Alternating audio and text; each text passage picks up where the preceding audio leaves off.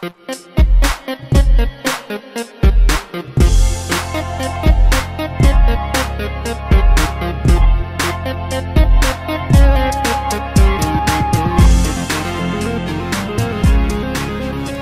going on, guys? In this tutorial I'm going to show you how to make a QR code.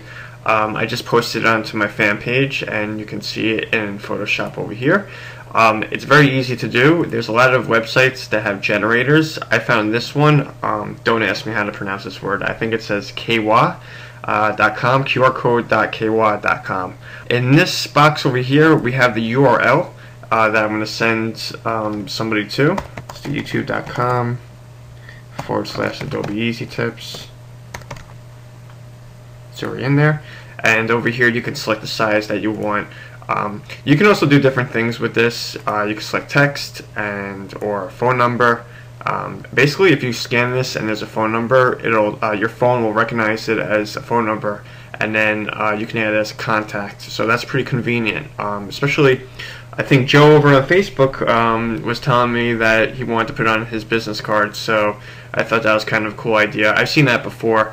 I've also seen these barcodes used in emails, on websites, on posters, so they're being used more often right now. I know a lot of Android users are familiar with this. I think iPhone users have barcode scanners. Actually, they do have barcode scanners. So you would have to grab yourself one of those applications, download that to your phone, and then you can scan this. I generated mine. I'll just show you here what I did.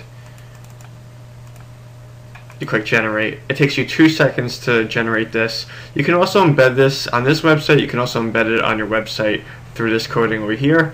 I clicked on it. I copied the image. Just right click, copy the image. You can save the image too if you wanted to. Then I came over here in Photoshop. I pasted it as my background, and then I just brought in my logo. Now this is the part where this tutorial is helpful.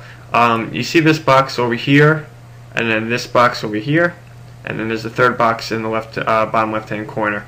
And then there's another box. I'm going to just zoom in here. Right there. There's a box right here. When the barcode scanner goes over this barcode, what's going to happen is the dots are going to pinpoint on these boxes. Now the reason I'm telling you about this is because when you want to place your logo or anything else in the middle of this barcode, you want to have it so it doesn't block the boxes. What will happen if you block them? The code won't work and you won't be able to scan it. So you got to keep that into consideration. That's very important. And that's it. I hope you guys enjoyed this tutorial, and I'll see you guys later. Cheers.